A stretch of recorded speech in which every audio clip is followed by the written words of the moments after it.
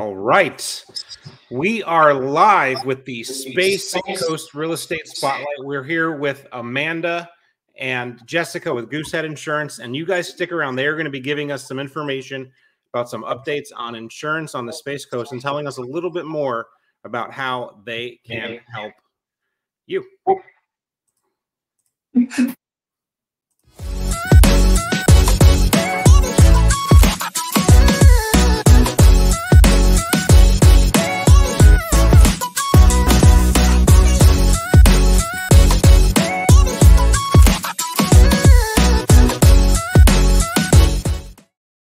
All right. Welcome to the show. So are you guys ready to go? Yes. Sounds like there's a bit of a delay. Did that go away? Oh, I don't hear delay. Okay, well then let's go.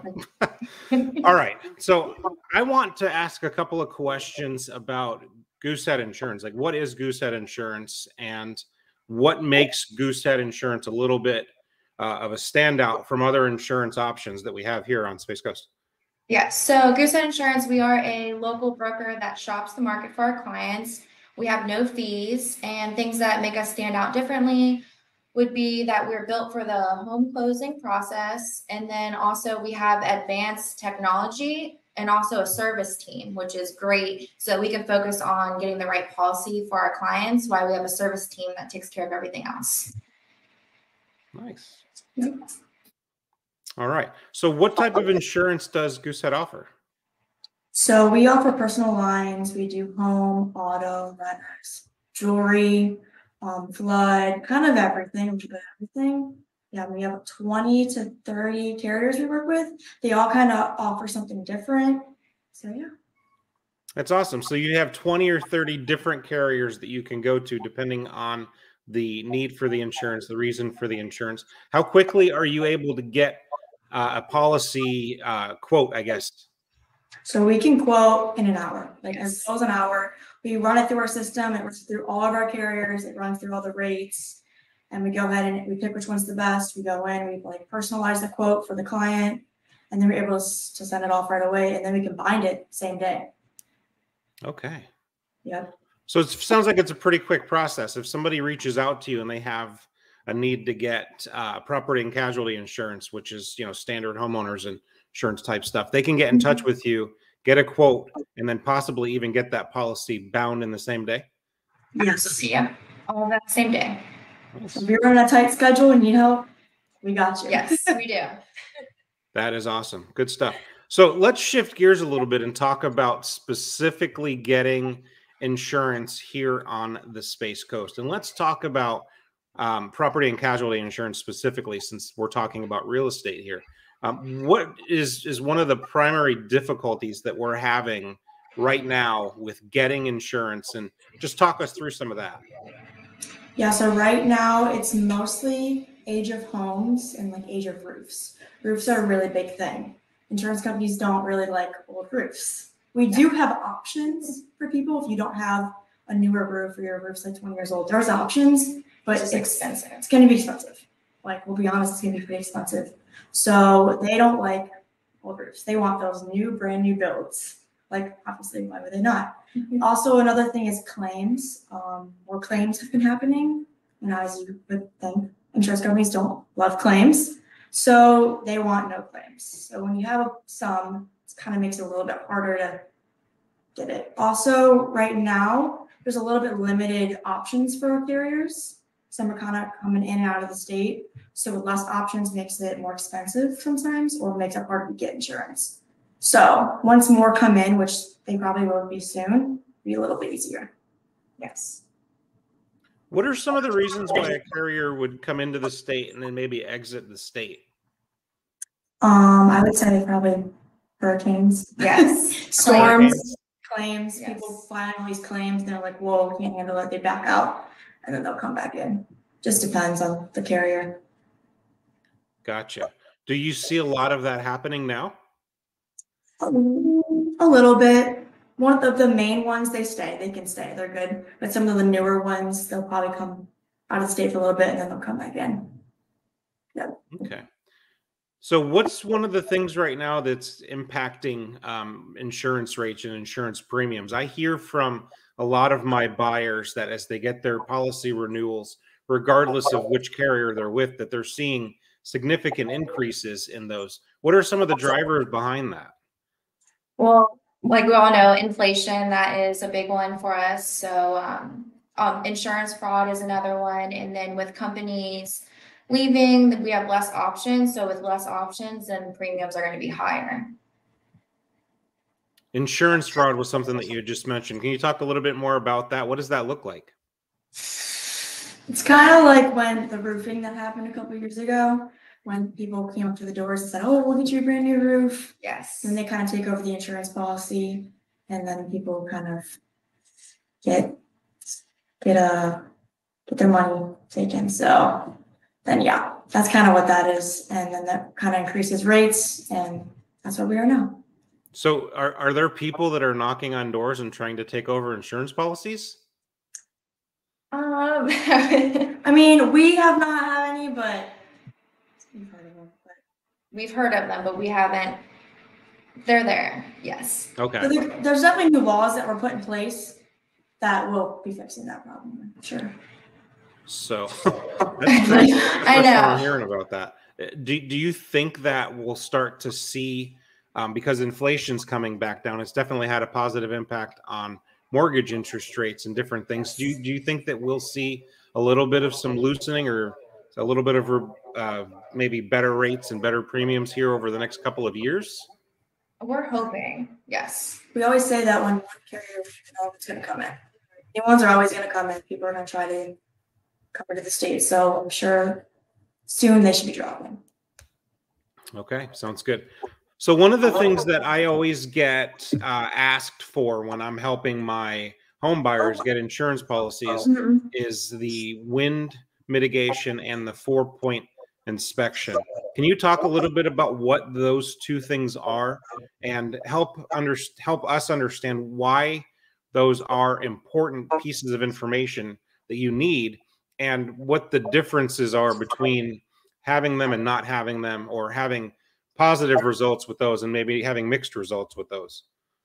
Yeah, so I always say, always get the 4-point limit. So just having a 4-point limit is going to give you more options in general for carriers, because a lot of them require you to submit them anyways. So just having them in general is going to give you more options. For the 4-point, it's just, you don't get any credits for it, but it is good to have. And for the wind mitigation, you will get credits for that. So I actually did someone today, and they saved probably $1,200 just from the wind mitigation. So there was a $1,200 annual savings because they had a wind mitigation? Yes. And it's nice because they last for 5 years. So each year, if you have to renew or want to change to a different carrier, you can use the same wind mit form for 5 years and keep getting those discounts. So after 5 years, if I'm going to renew again, with Goosehead, and you're going to put me with, maybe the same carrier, maybe a different carrier, do I need to get a new wind mitigation then after 5 years in order for you guys to give me the most competitive rate? If you want the credits, yes. Okay. Yeah, because we have to submit the updated wind mitigation to any of the carriers. So we will have to have an updated one. So where would the average person go about getting an updated wind mitigation when they're at that 5-year mark and theirs has expired? Who do they reach out to? So any local inspectors, we have our own inspectors that we kind of refer out to, but there's a ton in Florida, great ones. Yes. So we just go to the local inspector, and they're only around $100, I think. Yes, about $100. $100 to save you thousands. So we always. So that's nice. Yeah. Okay. Good deal. So we live in an area where there's going to be frequent storms, maybe not hurricanes, but storms nonetheless. What can you tell us about flood insurance? And if I get a standard policy through Goosehead, do you provide flood insurance as part of that policy? What does that look like? So flood insurance is not typically for with a homeowner's insurance, but we do have a few carriers, probably about 3 to 4 of them, that do include flood under certain circumstances. So maybe if you're in a safe zone, they'll include the flood into it as well. But usually, no, it's not included. So what are some of the factors that'll determine if I need to have flood insurance, or if maybe just as a precautionary measure, I should get flood insurance? If you're in a high risk zone for But how do I flood. determine if I'm in a high risk zone? So they have like flood zone. If you go on FEMA, you Yes. can go in and they could show you your flood zone, and that's what you know. Okay. Oh, good.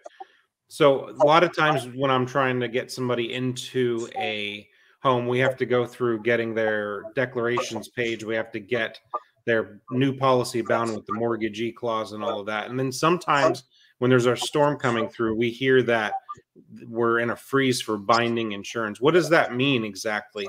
And how does that freeze get lifted? So this past hurricane season, we did have a couple of freezes. Just means we can't submit anything at that point in time. There's not much we can do because none of them are open. So they won't even let you. But if they can let you quote, we can quote still. Some are still open for quoting, but in that we can't bind for probably that specific date. But they normally open up like the day after. So they're not closed for too long. And each carrier has like their own different date that they'll provide. Sure. So if I buy a house in, say, June or July, which is kind of the start of hurricane season, and there's no hurricanes for months, and then all of a sudden there's a storm coming through, is it too late for me at that point to make changes to my policy for hurricane provisions or to add in flood insurance and that kind of stuff? Yes, there is no last minute, but FEMA you can do. It's just a 30-day wait unless it's a brand new home. If it's a new home and you have like everything ready to go, they will give it to you the next day. So for new home, yes, you can get flood during hurricane season, but other than that, it's a 30-day wait with FEMA. So if I have to get flood insurance, or if I want to get flood insurance rather, I have to have a 30-day cooling off period, if you will, before it's actually effective? Yes. If you're not like a new closing, if it's the flood is not needed for closing and you've already purchased the home, the way 30 days. But if it's new, then they'll do it the next day. Okay. So just to kind of summarize some of that stuff, what I'm hearing is I don't necessarily have to have flood insurance depending on where I fall on the FEMA flood maps. But if I do need to get it, then there's some carriers that'll package it, and there's some carriers that'll have it as a separate policy. Yes. So we have a lot of private flood carriers. We have a couple.